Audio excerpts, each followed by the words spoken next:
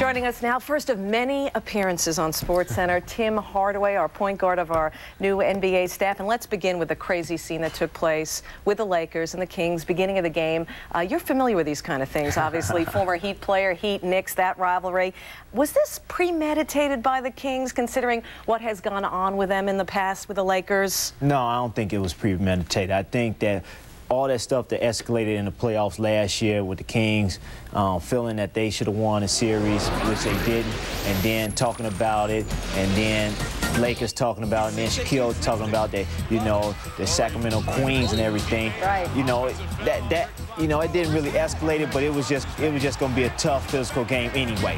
And then, you know, when I saw all this, I knew this. I thought somebody was going to get hurt during the course of this game. This turned into a playoff game all over again. And look at Shaq coming in to defend his players.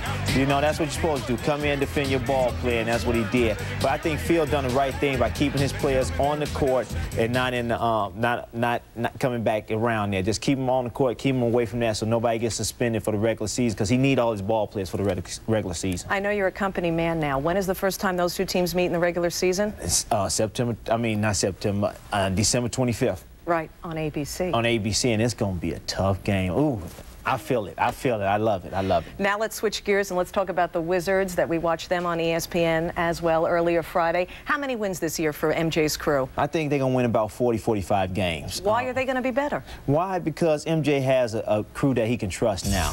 He has Stackhouse. He has